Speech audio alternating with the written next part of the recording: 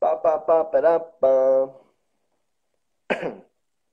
Sorry, I probably should intro Crim first. If you don't know Crim, he's the most exciting fucking alternative artist coming out of Ireland at the moment. I'm just going to give you an intro first because I gave everyone else intros and didn't give you an intro. Yeah, he's from Belfast. Fucking incredible music. He's also part of XL, which is the kind of thing I fall under myself. And yeah, here he is. Hello, hello. What's How you up? doing? How are you? I'm good. I'm good. How you keeping? Yeah, fucking good since I was talking to you what, like 48 hours ago. Yeah, pretty much. Yeah, what's the crack? Fucking what are because you then again have a very unique story and stuff. Like, what are some things that you've maybe found like tough to get over in order to achieve where you are? Oh, I don't. When I say that, I don't even mean like on like a promo level and shit. I just mean on your own like music and your own like life and stuff. yeah. I definitely think the thing with up here, it was definitely the people. That was a difficult thing to overcome because, like, up here, up north, it's kind of a known thing. Like down south is so much farther ahead because up north, it's like crabs in a bucket. You know, if one guy's winning, it's like I kind of go by a saying up here that up here is very like they want to see you win, but they hate to see you winning Yeah, because it's like everyone's like, oh yeah, you're gonna make it, and oh I love your music and da da da. But then once you start doing numbers and you start working more, then they're like, oh, he's changed, he's not the same, and you know what I mean? They're like, fuck yeah. this guy, and everyone just kind of turns your back on you. So I Which feel is like crazy because nothing's actually changed. All you've done no, is like like nothing good. at all. It's literally that like I've just been working. You know what I Yeah, mean? But it's like I feel there's just like a level of jealousy up here or something. But like I don't know what it is. I can't put a label on it. But I feel it was kind of getting over the fact of like having people that I know so well kind of turn around and be like, yeah, fuck this guy. You know what I mean? But like I was very grateful to be able to find myself with the guys in Exhale and with Dylan and you and everyone. So like being a part of this team, I feel I can kind of isolate myself now and just like hustle. yeah, 100%. And how did you overcome that? Like, because obviously losing friends and shit is like the fucking worst shit ever. Like, it's such a tough thing, Yeah. especially when it's not like we get to see you every day. Like, we're not actually around you every day. We're just like on the internet with you. So like, how did you get over that, or what was the kind of? I don't know, to be honest. I feel it was just because like I have like a tight ass group of friends, and it's like I lost so many, and then it was just like it was just me and my homie. But like I had that one homie that I've known since I was like fucking what like 13, and I don't Yeah, think anything changed with that. So like I was chilling, to be honest. Like I just kind of had to take it on the chin. I feel I took a step back, but I was like the kind of thing that like if they're not hitting on you, you're doing something wrong. So I was like, yeah, I was basically just like fuck it. Like if they don't want to stick around, that's like chilling. I'll just do me and work hard. You know what I mean? I kind of kept myself busy, and I sort of focused on the goal in the long run and thought like in the short run, like if I lose a few people, what is it? I know I'm gonna fucking get to where I want to be, and this is just something that has to happen. You know what I mean? yeah, 100%. Here's actually kind of an interesting one, just because I know this is something that we probably actually never talked about, but must have been kind of difficult.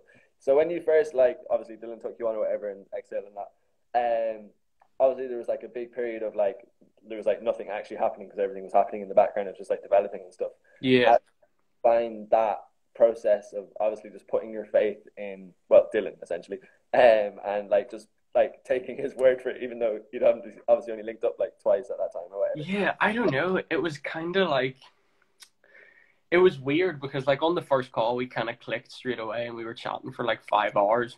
But Yeah. I think it was like well, you kind of know about the stuff that was going on in the background of us, stuff that we can't obviously say. Yeah. But like Yeah. within like a week of us knowing each other, we were thrown in the deep end, and we were like, look, we've got to trust each other, or we're fucked. You know what Yeah. I mean? So I feel like kind of just like put a mad speed run on us having to trust each other, and like we were just like, you know what, I'll trust you if you trust me, and Yeah. you know, in the long run, it could have fucked us over, or it could have done us very well. And we were fortunate enough that it came out doing us very well.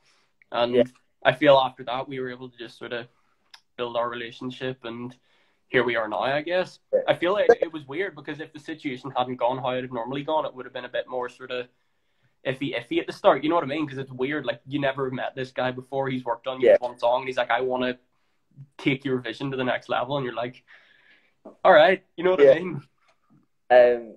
Just I remember when I obviously won't say it, but just for context, what happened was Crim and Dylan decided to work together, say in like June, and then they basically got thrown in a situation where they had to make like a really really big decision with different fucking people, and then they were like, oh, but we don't even know each other. How are we supposed to make a decision on this thing if we don't even fucking trust each other yet? Which is just obviously quite a stressful thing to be put into when you're just trying to get to know someone. It's like fucking dating someone once and then being brought around to their family and be like, oh, hey, like, Yeah. or some shit. But yeah, that's a fucking that must yeah. I can't even imagine like that how that works trust wise. Yeah, but I suppose a thing that was kind of good with that as well is like, if it weren't for Dylan, I couldn't have taken that situation forward. You know what I mean? Like, I didn't have that person to kind of watch my back, and I didn't have that knowledge of the industry and like marketing, and just like he's kind of like the brains of everything. And he took me in when all I knew was make music and release it the same day on SoundCloud. Like, there was so much that he kind of taught me, so I'm very grateful for that, I guess. Yeah. Yeah, facts. Okay, so outside of that, what was there anything else on like just the development level or any, or even just funny things that you're like had to go through to? I think the weirdest thing for me was like adjusting from just making a song and then dropping it on SoundCloud to not releasing a song for 7 months, and like spending so much time making songs, exporting them, sending them as demos, getting feedback, getting them back. Yo, what about this, and just like going so balls deep into songs, and like them being like, okay, we've got this. Here's our 4-week marketing strategy. What are we gonna do with this? And there's like, it was kind of like overwhelming at the start, because it was like there's so much more to do that I didn't know you had to do, because I was like your stereotypical like SoundCloud rapper, you know what I mean? Like, I knew nothing of marketing, but I feel at the point now like I kind of understand a lot of it, and it was cool, and it's fucking easy enough for me now. But like at the start, like if you don't know what you're doing with marketing, it's overwhelming when you have to think about like it's like when you're doing so much marketing, and then it's like, okay, now I want you to think of unique ways to advertise yourself with content, and it's like, am I a YouTuber now? You know what I mean? Facts. And you know, it is super draining as well, especially when all you have to think about. And the other thing I found really tough is that at the start when I was putting out music or like stopped putting out as much music, was I used to make a song, put out a song, make a song, put out a song. I would love this song in the moment. I'd be like, this is the fucking best thing ever. Would put it out and it would do like maybe fucking 1,000 streams or like 500 streams or something. Yeah. Or whatever it was at the time. And then I just move on to the next one and move on to the next one when like, and then you get like introduced to that perspective of like, no, just make a lot of music and then pick what's best. And I was like, oh, this is such a weird stress way of doing it. Yeah, actually jump into it because it's just such a unique and interesting thing that you've done for anyone that's in here. So Crim wrote and made 500 songs before he ever like really was started putting out music. So from the age of like 13 to 15, for context, he's 17 right now. He made 500 songs and just like figured out his sound and stuff. What was that process like? Did like when you were doing it, did you know you were writing this many songs to get to a place, or were you just taking it day by day, or was it like, this is my goal, once I've done this I can honestly start? Like it was at the start, it was literally just like fun, because it was like how it happened was like my friend Rory, I knew since like year 8, like the first year of secondary school. He was like, yo, you rap, don't you? And I was like, yeah. And he's like, come to my house, I'm making beats, just like, let's make some music. And I was like, I got you. And we just sort of like, he just started making beats and I would write stuff. And I wasn't like doing singing shit or anything like that. I was doing like boom bap, and I was doing like that super heavy underground like XXX Tentacion, Harper, Freddie Dredd type of shit, where you're just like, you know what I mean, like heavy shit. Like literally like Suicide Boys and Ramirez and all them. Like I didn't like think about like melodic shit until maybe I was like 15, like maybe 2 years into it. Like I think I made about 500 of them, and I think of those 500 there was maybe 2 songs that I sang in. Like but like there's a thing that like I feel that just has to be done, and it's like you got to learn how to boom bap before you trap. Because it's like if you throw yourself in and you don't learn how the OGs did it, and you don't learn how to rap and how to flow on a beat, and you throw yourself in and try to rap on a trap beat, you're not going to have a flow. You know what I mean? You're not going to develop your own voice and your own flow and your own idea of how to like just sort of ride a beat. You know what I mean? So I think the other really, really important thing, and it definitely fucking shows in your music, and I would like to say it shows in mine too. I don't know if that's subjective, but fucking when you come in through an appreciation for rap or like proper hip hop or boom bap, you know then like you know the importance on lyrics and how real and like important and powerful lyrics can be and have. Whereas the reason I kind of never really fucked with emo music or like the likes of that when I first heard it was because I was like, this is so boring lyrically. Like you're saying the same shit. And even like say it took like obviously someone like Lil Peep for me to start like enjoying it because I was like, wow, his lyrics are obviously really powerful and really good. But yeah, so I think like anyone who comes through some sort of a lyrical background, whether that is hip hop or boom bap or whatever it is, you then understand and transfer that style of lyric writing to pop music or emo music because it's the same with pop music. There's so many people I know that like are pop writers, but have like even I should take John Gibbons for example. Like he has a deep appreciation for hip hop and so into hip hop. So when it comes to lyric writing for certain shit, you can see that he holds people to a certain standard because even though like you would not think it from the music because it's so like EDM and pop, that you hold people to a certain standard because of the lyrics, and I think that is definitely really important. Oh no, yeah, for sure. I feel the lyrics are like one of the main reasons people resonate with songs. Like you can admire a song musically and think, wow, that's great, but like relatability sells. You know what I mean? Like people who hear a lyric and it just hits them, they're like, yeah, and it's what keeps you coming back, and it's what like I think it's truly what the moments are created around. Because when you're having a conversation with someone, well, anyway, anyone that fucking Ill Hippie Dylan, my friend, he has a really funny thing where he rates people like his like trust levels of people is rated on like what bars they fuck with. So he says if someone's favorite bar, if someone quotes their favorite bar to him and it's like a Drake bar, he's like, I don't really trust them because like Drake's level of lyricism compared to like Flatbush Zombies or something. Yeah. Not there. So he's like, if you don't appreciate good lyrics, I don't really know if I fuck with you.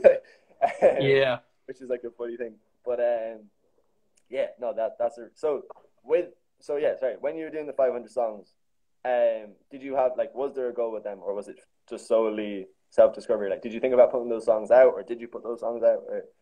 Honestly, like at first, I was like, maybe in the first year, I was like low key embarrassed to be like admitting I was making music. You know what I mean? Like, I didn't want to put anything out. I was just like, oh, it's just a bit of fun. And then when I kind of realized like I had a bit of a sauce for it, I was like, yo, maybe I could do something with this. You know what I mean? So I was just working. And like as well as like my appreciation for hip hop, like I listened to a lot of bands back then. Like I was listening to like what's some examples? Bring Me the Horizon, Radiohead, Title Fight, Citizen, like post hardcore punk emo bands, and like Knuckle Puck, the story so far, like just pop punk bands. But I never thought about the crossover between hip hop and those genres. But like so that's why I was more into hip hop. But then, because that's what was buzzing at the time, it was like 2016, 2018. You know what I mean? That was like the rise of like underground SoundCloud music. But then when I came across like GBC and like that they're kind of upcoming, I was like, hold on, this kind of pop punk emo like hip hop shit kind of works. I might try this. So like I just started experimenting with it. I think it was like after we made those 500 songs, me and Rory kind of parted ways, and I started working on my own shit with the emo shit, and he moved into like DJing with techno and things like that.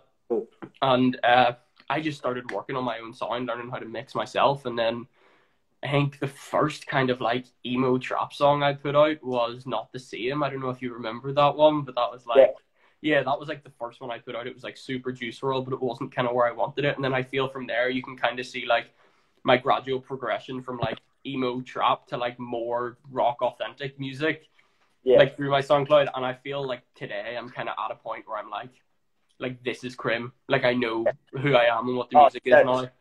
Very fucking like evident sound. And I still think there is like an element of like hip hop in that. Like you can, I don't know, I just feel like there is some bits where like you are like have a faster flow or you just have some like standout lyrics and you can see that there definitely is a very hip hop influence in it.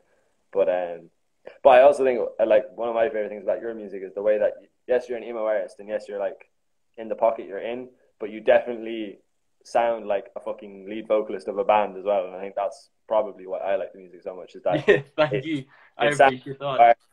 A fucking band, which is why I think it resonates with a lot more people than just being an emo artist or an underground fucking trap artist or whatever. Yeah, I think that's like my favorite thing when people say to me, it's like, you sound like you could be an emo vocalist. Because for me, like, there's a thing I've always said, and I said it to Dylan the first time I met him when he was like, what's the vision for the music? And it was, I don't want to sound like a hip hop fan who's heard a Blink 182 song. I want to sound like an emo vocalist who likes trap music. Yeah. You know what I mean? And that's like when people say that and say that's evident, because like sometimes I listen and I'm like, I don't know if that's coming through or not. Like when people point that out to me, it's so dope to hear. Yeah, no, fire. Sick. Well, that's fucking, I think we'll leave that there. Thank you very, very much for coming on. Yes, sir. Thank you for having me. Yeah, no worries at all. Fucking anyone who fucking is in here who doesn't know Crim, go check out Crim. It's fucking fire. And Yes. That's Thank you, it. man. Take care of yourself. Peace. Peace. Right, we're gonna have John in next. I'm just gonna run for a piss, so I'll be 2 seconds.